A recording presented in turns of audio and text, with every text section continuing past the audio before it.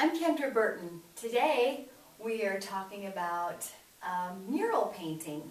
This was done in 3 sections, and it was prepared by taking plywood instead of stretcher bars that you connect at the corners. The plywood is one solid piece, and you cut it out. And I'll just push in here so you can see. In this area it's about this wide, and the piece of wood comes like that. It's the same for each of the 3 pieces, so it's cut out in the middle, and then that makes it a little less heavy, but it makes it really sturdy as well. In this one in the middle, we left a crossbar kind of right in here. You can feel it when you touch it. So I thought that was a really interesting way to do it. So then the canvas was stretched out around the outside and stapled to the back. This actually, I don't have a title to this one either. Maybe you can come up with something and send it in to me. I wanted to create 3 different panels that could stand on their own. If you looked at this one alone, or the center one, or the one that's on the right, and yet something that would fit together as well.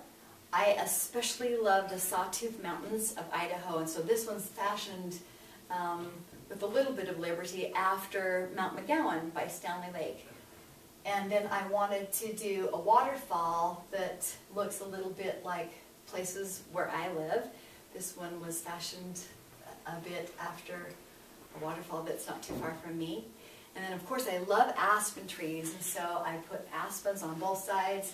The lake in the middle is representative of the lake that I love that's near Coeur d'Alene, Idaho, in the northern part.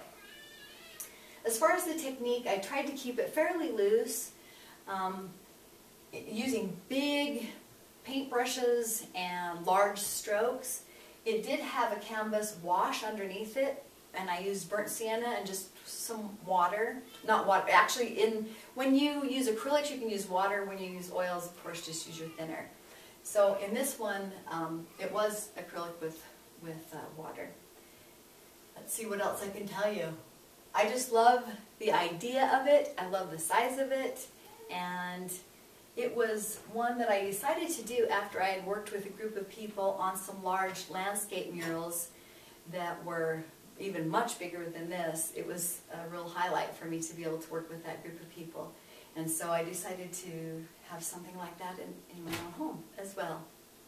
Thanks for listening today, and if you'd like more information, you can go to kendraburton.com.